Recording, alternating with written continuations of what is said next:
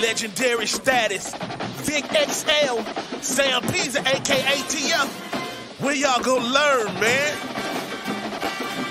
You can't stop what's inevitable. It's the incredible. PZ, AKTF, dropping jewels, but they edible. I ate my vegetables, but he ate my spinach. Riding with Vic again, so no, we ain't finished. Legendary status, so no, you cannot copy. Riding dirty radio, so crispy, also sloppy. Instant to the street, so we know just what is needed. But keep it underground, staying down, cause we ain't greedy.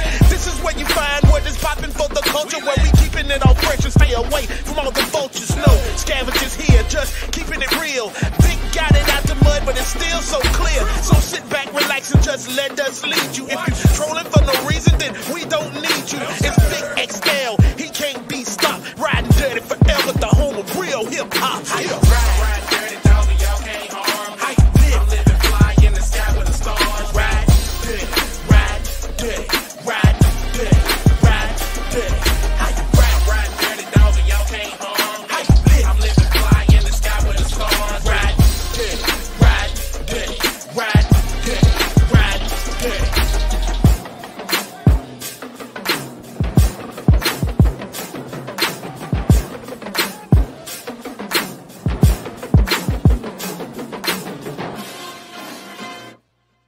What up, what up, what up, what up, what up, what up, what up, good people? It's your boy PKXL.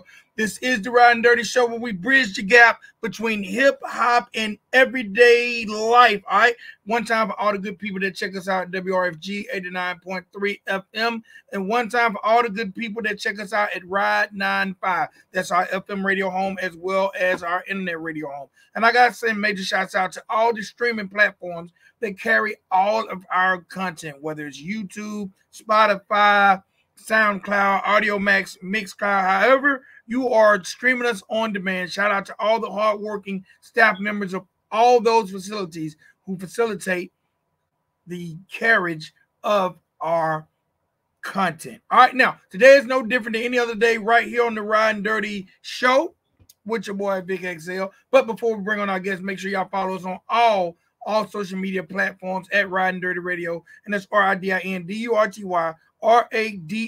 That's RIDINDURTY RADIO.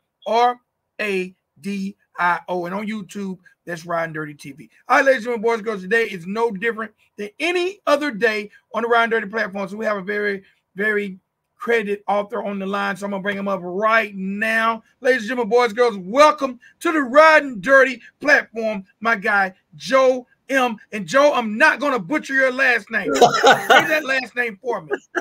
You cannot butcher it. Sekimonyo.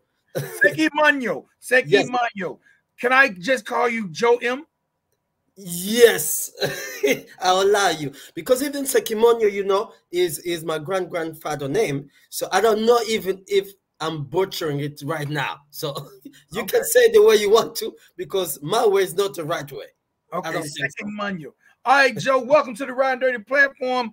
The first thing I can say is I'm very, very humbled to have you here on the show to talk to our loyal listeners, and I like to call them my extended family members. Thank you for letting me talking to your extended family member. I hope that I'll be one of them. Can you adopt me? I will adopt you as long as you don't ask for no money, Joe. No, we have a problem. Now we have a problem. What kind of family is this? We're starting out on a bad foot.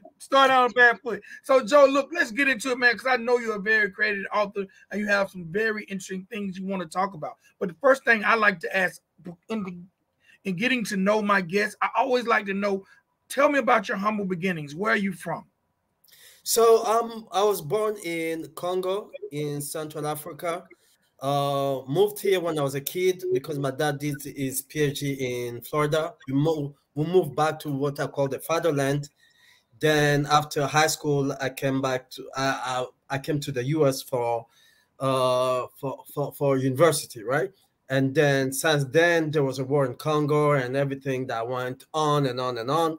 So I'm a Congolese citizen, but I reside in the US. So I like to tell people like this. So I'm a Congolese citizen, American planted, but world fermented. because I travel around the world, try to understand the same problem of inequality, poverty, wealth creation from different perspective, right? So that's what I do. Okay, And all right. yes, How did you? First of all, how did you become a world traveler? I don't call myself like for say a world traveler. I'm just a researcher. I'm somebody who has a question from the beginning, who thought I'm going to find an answer one place, then I hand it up to another place, and I keep seeing the problem, right? Because I tell people like this. I was 10 years, I think like 12 years ago, I was in Kenya, and this woman gave me a kid. She was begging on the street. I didn't have change, so my wife went to look in the bank for change, and the police came around, and they looked at me and they left. So I asked a woman like, what the fuck is going on? She said, no, they were looking at you if you're a tourist, right? Because you're a tourist, they cannot arrest you. They pass a decree, an ordinance that people should not beg on the street. So, and after that, I was in St. Petersburg, right, in Florida, and I saw a guy going there on Greyhound. So I was just curious. I asked, "What's going on?" He said, "No, I was arrested because I look like a hobo on the street. So in St. Pete, they arrest you if you look bizarre, poor. Let's say poor, Okay. and they give you one ticket out of the town. So this is Kenya, and this is the U.S. Both, instead of fighting poverty, they wage a war against the poor. So that's why I start going around the world to understand. Oh shit, this shit seems to be different, but it seems is the same approach to poverty, right? Everywhere else, even where it's dirt poor, they don't fight. It seems like they don't fight poverty; they fight the poor, right? The less richer than them, or seem to be, all right, richer than them. That's the one they don't want to show to the world, and that's how, as I'm traveling and talking about those issues, and everywhere I go, they add to my discussion, right? Their own perspective that enrich mind, right? And that's what. If you can call me world traveler, I don't think like traveling going to analyze poverty is tourism. I don't think. Okay. I don't think you qualify as tourism, right? Because I Okay. only go to dirty, and people show me one of the weirdest stuff of poverty in the world. Like I go somewhere where people know me, they take me to where there's like slum, right? Hospital that doesn't have stuff, and they show me how people waste money. So yes, that's how you can. Can you call me a traveler? Will you say I'm a traveler? Well, you travel. You Yes. travel around. You go place to place. Now I have to ask, man, because you say you go to these different areas and you find the poorest places. Is that hard for you? It's hard because this is human. You meet women who tell you story, right? I don't want to Google places. I don't want these economists that give you numbers, right? Inflation is 12%. Unemployment rate is 12.5. What does it mean? Right? It means that some other people don't have jobs. So I don't do that number. I like to go there to hear the story, right? Those 0.25%, that's 55%. What that means, right? Because when you say poverty, I came to understand this compared to poverty is all over the world, right? We can agree with it. But this is a different part that they don't talk about it, the quality of poverty, right? In the US is more than poverty. People don't have social services, have inequity access. But then you go to other places where they don't have clean water. That's not poverty. Like in the US, it's a poverty, but that's what I call primitive poverty. So Right. to explain people both places, even when poor places, some of these people try to justify. They're like, yeah, even in the US, there's poverty. I say, yes, but it's modern. Here is primitive. And that's how it's hard, because you got to look at it differently and dive in people reality, because this is not stories. So you really dive into people reality, and some of these people even open to you, so they make you sleep where they sleep, eat the food that they eat. Because when you see this food, then when you want to try a food and understand this poor food, you gotta test it, and that shit tests poverty, right? Okay. So that's a hard part, because you carry, even in some refugee camp, right? You see kids who didn't do anything wrong, and then some of them don't even have an idea how bad it is. So you carry all those stories. But what keeps me going is at least I'm there to tell the story in a different way. And I talk about solution. I just don't cry. Okay. I tell solution. All right, now in your travels, what has been the most poverty-stricken area you visited? That's going to surprise you, but is Alabama. Alabama? Yes. I've been to places like Alabama or Macon, Georgia, where you be like, hold on, stop, hold on. Yes. Macon, Georgia? Yes. What I say is worse than some places I've been to Nigeria is because around this glamorous, you find this little pocket that's poor, right? And then you find people who cannot have access their way out because they've been in jail trying to survive, right? They cannot have access to job. There's no, everything is there, right? There's this big hospital, but somebody cannot go there. And you just see people broken, right? They're broken. There's no hope. And that's why I feel like it was more touching than when I go to Nigeria in a camp, right? Because in Nigeria, in this camp, people are trying to help. But in the US, there's no help. When you have when you've been in prison, right? There's something on your back that carries you all your life, and there's some places like you go in the US, you're like, oh shit, this modern poverty can be worse, right? Because the entire system is against you. Make sure you don't move up the ladder, right? And that's why I say Alabama. I've been to places Alabama, you just smell like it's still in 1960, right? That anger, that anger, right? You can feel the spirit of people who got beaten, right? Some people don't even want to go back there and understand. So that's why I say a lot of people are surprised, and I'm going like, yes, it's just the context in which one, there's no way out, but this other African place, you see that you can get out. I'm gonna be very honest. You completely surprised me by saying Alabama. I thought you would definitely say Ethiopia or maybe Mexico, or I just didn't expect you to say anything in the United States was one of the most poverty-stricken areas you've been in. Yes. It's in the US. Like is people don't understand how somebody can be broken by going, especially coming from prison in United States, because some other place in the world, I say like in Congo, you can rob a bank, go do time, come back, and get a job at the bank because we don't have criminal history. Right?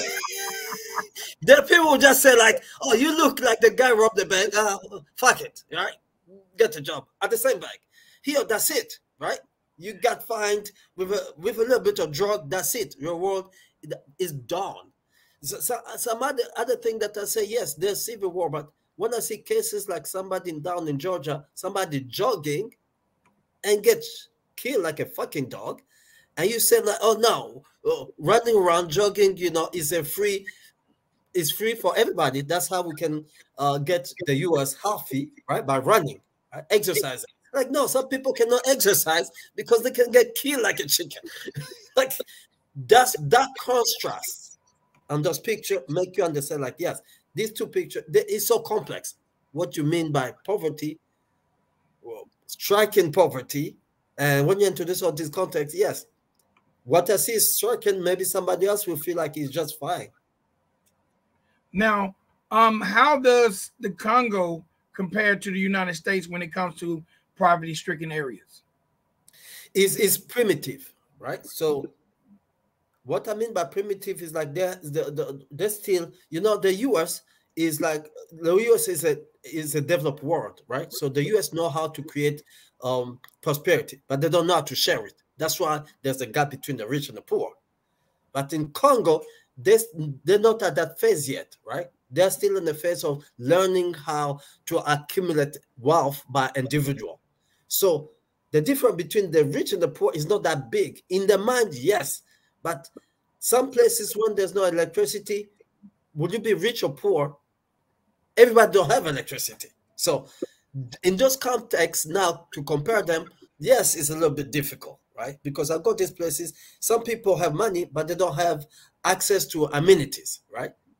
You can have money, you can have money in Congo, but you don't have electricity, right?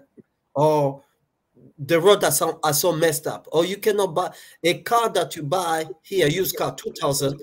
People go in Congo, they sell it 15 to 20,000, right? So if somebody does not have a car in Congo, it's not the same as here, because it takes so much to afford the same lifestyle. Okay. So you say that you like to concentrate also on solutions. First of all, let's talk about, when did you decide to become an author? Because you have a very extensive catalog of books you've written. When did you decide to become an author, and how much of different types of solutions do you put in your work when it comes to the books you write? So it started, the first real book that I wrote that I'm known for, it came like 10 years ago or more, Economic Jihad. It was just because I was pissed, right? I was like, I'm pissed. I'm going to write this, why the world is so messed up. And I'm going to say this solution, right? So I show people, like people ask me questions like, this problem is not here, is in Iran, there's poverty, but I say it in stories, because I don't feel like people should explain economics by math equation, right? That's just to intimidate people. So I tell people why we buy, to give an example, and say, this is a problem. Some of us don't have enough, and this other one have too much. And we gotta fix it. And this stuff, I call it ethosism. So I went on writing the book, and people keep asking me, what is that ethosism? So I thought that people understood it because I can see it. 10 years later, I was writing a book, Don't Have Sex with an Activist, right? It's a weird book. What's the name of it again? Don't Have Sex with an Activist. So I just say, like, how in the book I just tell the story about my abuse, right? I was abused when I was a kid. My parents was the divorce, you know. So as I say, how it can be activists, people with baggages, they tend to have the best chick around, right? Because women get addicted to story. So I was writing the book to say, like, yo, if you hear somebody an activist, don't fuck with him, because you're gonna get addicted about his word, how he view, and his freedom, because sometimes you feel so free because everything else have happened to you, right? You can today, if you deprive me of food, I don't give a shit, right? It happened when I was a kid. People did shit to me, you know. I don't give a shit going if you arrest me. So that's what I was writing, and people keep asking me, what is ethosism? I'm like, fuck. So I wrote a book about ethosism, and I tried to say, you see, like today, you have your radio, right? Right. In 1900, you couldn't. Not only because you're black, but so in 1900, to open a show or a shoe factory, somebody had to have money to open the factory, but also to pay for training or your labor, right? Your employee. But with time, these people, man, they got lazy. They're like, shit, I want to make all the money. I don't want to pay for these stupid people. So they need to go to school, right? So now, more than ever, more people have their own means of participation in an enterprise, right? When you're looking for a job or anything, they ask you to write a resume. If you have a degree or not, your experience. So you buy them. That's why in the U.S., student loan is 1.6 trillion. People pay to have their own means of participation to get a job, but they're still getting paid like a slave, like in 1900, right? We still have a salary. Mm-hmm. And when you look at only in the U.S., I tell people, like in the U.S., the 2%, like the 5% on top, they control 65% of the wealth, right? And the 50% at the bottom, they only control less than 3%. And I said, what's the difference, right? Is it because they're born? No. The one at the bottom, they receive what we call salary, a wage. The one on the top, they get a percentage of the profit. I'm like, it's not fair, because we all come with our own means of participation. This is not 19th century. And we know today the economy works on innovation, right? And one of the resources that they told us like capitalism is based on scarcity of resources. I said, no, innovation, human ability to create is infinite. So your knowledge, your skill, your muscle is good as muscle. No, it's good as gold and money. By that, I said, let's go back. You know how pirates used to share the loot? Mm-hmm. They share by percentage. Nobody else. So like we all looting everybody. So everybody gonna need to get a percentage. And the consequence is two things. One, unlike socialist communists, we kick out the state, right? The middleman. Right. And unlike capitalism, it's gonna slow down the proliferation of billionaire, right? Jeff Bezos will not get 100 billion. He will get maybe 10 billion, but everybody else who wake up 6 o'clock in the morning will get a percentage of the success of the company. Right. This is how we can expand a quality middle class. And that's what is ethos. Ethos say no one should get a salary. We all should get a percentage. If the company fails, we all go down. If it's success, we all get a percentage of the profit. And why? Because we all tie in our means of participation in the success of this company, right? We go to school, we train ourselves. There's no reason that anybody should get a salary. And this is the consequence. Unlike Captain Luca, we have in the US there are 360 billionaires, but only how many? 360 Okay. billionaires, but only 7 are black. Right? And How black many millionaires? How many millionaires? how many billionaires? I think they talk like in millions. There's like 21 million millionaires. But when you calculate in a percentage, the population of blacks, right, which is like close to I think 17%, less than 1% of the total millionaires are black, right? Because most of the black, they start having money. So they're getting where they start a company, they get a percentage, they pay themselves. But most still have jobs, right? So they're still having salaries, but they have a better skill, right? They're not anymore slave in down south of 1900, right? Who could not write and read. Today, you go to college, have degrees, we have skills as like anybody else. But we have not accumulated enough wealth to control, to get on that other layer where we get also the percentage. So capitalism is as bad to the labor class, to minorities, because it gets, these are the people richer and richer, and minority are left behind. They don't get, like I keep saying, the developed world like the US is so good at creating prosperity, but sucks at sharing it. And that's why. How do you feel about people who work on jobs, billion-dollar corporations, but make $10 an hour?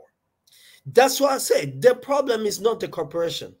The problem is society. We still use the capitalist model without understanding why capitalism came about and why there's this double standard payment system, right? You work, you get $10, and you fight for increase of minimum wage, right? But the people make bigger money. What you say? No tax on revenue on profit exceed 2 billion or 5 million. These big companies, they don't even pay fucking taxes, right? On profit. I'm like, no, if you don't pay tax on profits, I don't have a problem. But we all get percentage of a profit. Forget about wage. We should not fight for wage. We should not fight to patch capitalism. We should adopt a new system. And that's why one of the reasons I travel around the world, because I'm like, it might not happen in my time, but I preach, and it might be another society, right? Maybe Bangladesh will listen to me and try it. But as long as we go to I don't advocate for increase of minimum wage. I advocate to eliminate wage once for all. We all need to get the percentage of the profit. And the reason, yes. No, what do you call it? Ethosism? Ethosism. Ethosism. Yes. Alternative to capitalism. Yes. In your travels, how has it been when it comes to pushing this agenda and getting people to actually listen and possibly adapt ethosism? I found two groups. There's us our age who are so so granted, right, formatted into capitalism. They go like, yeah, yeah, that stuff you talk about, nice talk, right? Bravo, we like your shit. It was a nice entertainment. But then you have the other group that I care the most are the young one, right? That's the young one who stopped me after the talk, and they really want to get it, or they challenge it to get it. So for me, I look at, yes, when I'm in the room, I tend to observe the young ones because you never know who they're going to be tomorrow, right? The civil rights movement around the world were students, right? It was not the old folks. The old folks, they felt like the master was fine. The master care about them. Right. But the young one are the one who looking at the new master who is the capitalist and like, heck no, this shit is not working for us, right? And that's the one that I have, even on Facebook, even people approach me, the young one, all over the globe, right? In the US, Iran, in Congo, any country I go, are the young one. They give me hope because they see something else, right? They see stuff in TikTok. They can use TikTok, but why are they not making money from it? Means something's wrong, right? They see, and then I explain to them what's going on. And I tell the poor country, like, yes, you're not yet on the level of prosperity. But once you get there, you're gonna have a problem. I can kind of advise you, teach you how to get there, but this is how you need to do not to be locked, have the same problem, all the social problem, then these are the so-called developed country. Because I tell people like this, what people don't know. The 10 richest countries, so-called developed, are also the 10 most indebted country in the world, right? When you look at the US, 14 trillion, China, 10 trillion, right? Germany, 4, France, 3, right? Belgium have the same size than Burundi, right? Small tiny country, one in Europe, one in Africa. Burundi dead poor. People say, oh yes, they don't work. I said, no. Belgium debt is 600 billion for the tiny population. Burundi debt is 1 billion. So I tell people, yo, if you give Burundi 6 billion, it's going to become as rich as or seem to be developed as Belgium, right? I'm like, no, these are the people are cheating because there's no way to stop this machine, right? People want the party to keep going. They need to give people credit because we overproducing, right?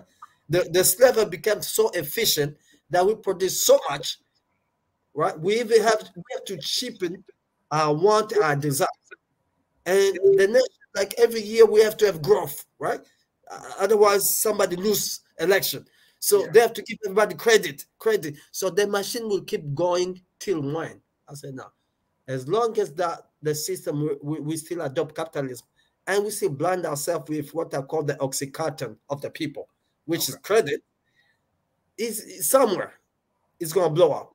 But also, if we're cheating, even in the developed world, they're cheating, they're going to let also most of them brown and black country cheat. Because, yes, here you can get a credit, right? People ask me, why Congo have so much mineral, right? They have diamond, gold, right? So much reserve. But why the people are poor? I'm like, no, that's not the right question. The right question should be, why the country is so rich, but Congolese in Congo are poor? And I tell people like this, because they live in a low-income country, right? I buy my coffee in Kinshasa the same way than in New York. Same price. But why the person who served me in New York have a car, a used car, an apartment, and this other one is dirt poor, right? Same price. Is because dignity, right? Here we feel like if you work this job, you gotta be able to afford this. But in Congo, the minimum wage is $1 a day. It's not even enforced. It's not per hour. A day? Yes, and the day of work is not 8 hours. It's as long as your boss wants. It can be 12. Yeah. He's the one who decided. Yes. And it's not enforced. No. This is if you know the law. And if you go to the justice, maybe the judge on the club. Right? So there's a problem. So, but the coffee is the same. So I look at people like me who go back home and say, this is a problem. A lot of people like me, when we go home, we don't talk about wage. We don't talk about unemployment. We talk about give people water, right? Clean water. I'm like, no, no, no. Let people get rich and they want to fucking buy water if they want to. Okay. But here also, in America also, you're not helping because people ask the same question. Why they're poor? Instead of be like, why wage in Congo is so low? Is the way to help them help themselves to mature their own question, to mature their own pursuit. Okay. All right, Joe M., our time is up here. Yes. Tell the people real quick how they can, first and foremost, keep up with you. How can they get this book about ethosism, and just recap everything the people need to know for they can definitely follow your movement and learn more about ethosism, and maybe we can get more people bored because I want a piece of the profit. I'm tired of the wage. I'm tired of a wage. I want a piece of the profit. So first and foremost, how can people find Joe M. Sekimonyo on social media? They just have to Google ethosism. When you Google ethosism, because it's a word that I created. Ethos exists, but ethosism, it does not exist. So it's something that I created so that it be unique for people, easy to find me or find the idea. Two, it's simple. I tell people, no, we're not as ignorant, illiterate like slaves were in 1900, 1800. We buy our own means of participation, so everybody need to get a percentage of the profit. And I do other things like, yes, people preach about ethosism, embrace it, but also let's all try to make this world a better world, right? Even when we let travel, let's understand each other pain, and bottom line, we got to understand, yes, poverty is all over, but it's different, right? One is modern and one is primitive. Yeah. We should not blame people for being poor.